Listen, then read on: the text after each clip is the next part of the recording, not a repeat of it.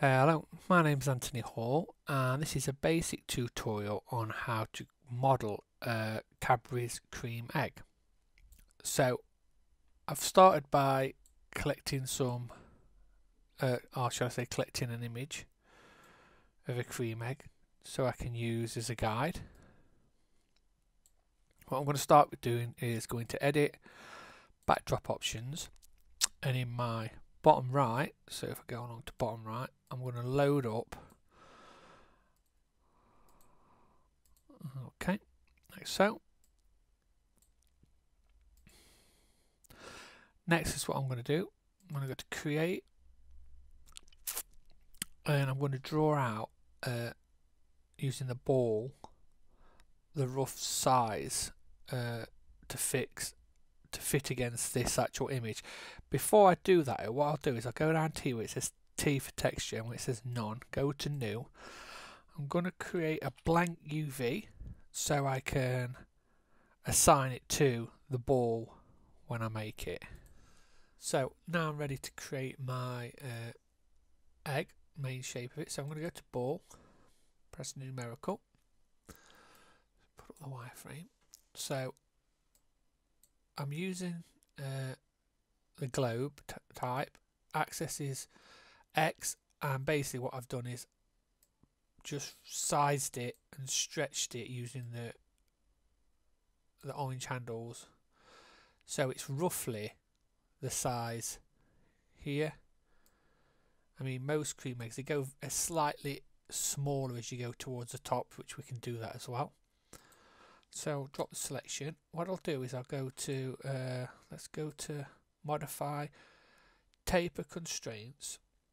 And this has a numerical to it, but what I'm going to do is I'm just going to stick with the default. And if you want to right mouse click, this moves around this little triangle to give you an area of influence. So once you've moved it up, so basically what I wanted to do is I wanted to drag this top bit of the egg in slightly. So in the top view, if I go side to side, in and out, you can see here at the top, look, it's coming in slightly. I don't want it to come in a lot, I just want to make it come in very slightly, like so. And again, if you hold right mouse click, you can pull it to the bottom, and then in the top view do a similar thing where it will go wider. It's quite a handy little tool, like so. So next what I want to do is I want to make these grooves that go round the cream egg, like so. And there's two on each side, and then one going through the middle, I believe. So what I'm going to do is I'm going to select edges from the bottom, and then what I'm going to do is let's select a couple of edges, so like so. Then go to select loop, and I'll select the loop of it. I'm going to hold shift and select two of the next loop of edges, and again loop, choose two of the top and loop, and then continue and select the actual same to the opposite side, so we'll do it all at once. So let's loop and loop. So what I've got currently is the looped edges of the area what I'm going to use to actually make an extra row of polys inside here, a thin row that I can smooth shift in. So while I've got them selected, I go to multiply chamfer, and then if we click and drag out, what it will do, it will chamfer out the edges, leaving a new row of polys, like so. So drop the selection. So next all we need to do is switch to polygon mode. I'm going to select a couple of polys along the new row of polygons and loop it, and then I'm going to repeat this on all the new rows of polys,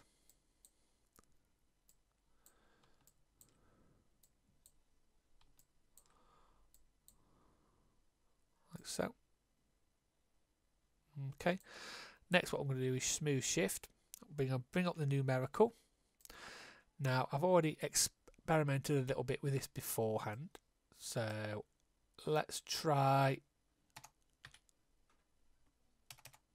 -5, we'll say 5mm, so it's sucking the polygons in 5mm, okay, like so, and then drop the selection. So at this stage what we want to do, if you go to construct and go down to set subpatch, what it will do will smooth the object off like so.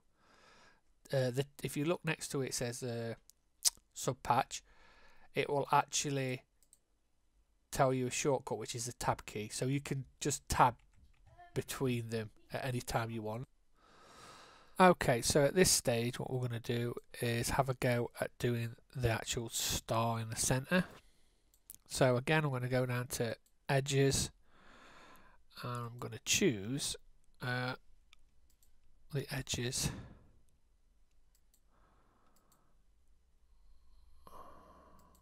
roughly. Let's have a look. Yeah, they're roughly about right. We'll use chamfer. Chamfer them out like so, giving you these extra row of polys. Drop the selection, switch to polygons.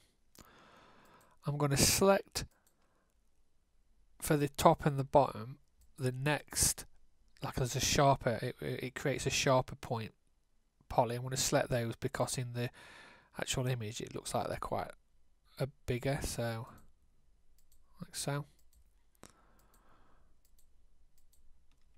And then select the other bits, and again smooth shift. It was default before, well, it's -10, so let's put in -5. Oh, not 5 meters. Let's put 5mm. There we go. So it sucks in them in. Now I've made a mistake here. In fact, I've made two mistakes. One is I haven't selected the middle polygon, and the other is I haven't done the other side. So let's just undo this back to that selection. I'm going to jump back here and select the other side of edges so we can do it all at once. But like I said before, I think the problem is with this is it is quite uniform. It's more of a perfect cream egg, and they're not really perfect. They've got dints, and if we go back to this, they're quite rough. Some of the front bit comes out a bit more, these go in a bit, but this is just more about the tools and getting you the basic shape. So I've got the edges selected. We'll use a chamfer them out like so. Drop the selection. I want to switch to polygons, hold shift and select all the polys, making sure I've got the two sharp edges. Do the same on the other side.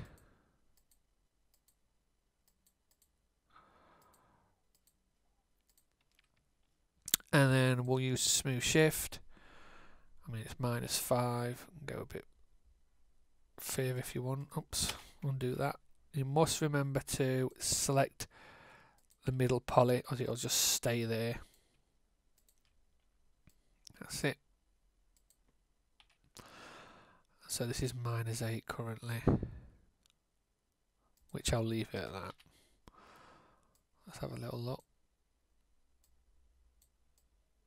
So there's a cream egg with the actual dints and everything in, and as I mentioned before, when we actually first started, I made a placeholder for a UV placeholder for the egg, which I assigned to the egg numerical. So if we switch this to UV, there's the UV for the egg as well. So you just need to go down to the bottom to set surface, just call it egg, and then what you'll have is the actual egg surface ready to be textured with either a wrapper, or again you can use chocolate or whatever. But hopefully this has introduced you a few tools, but also got you basic, even if it's quite uniformed, Cadbury's cream egg to use in one of your seams. So thanks for listening, and I'll see you next time.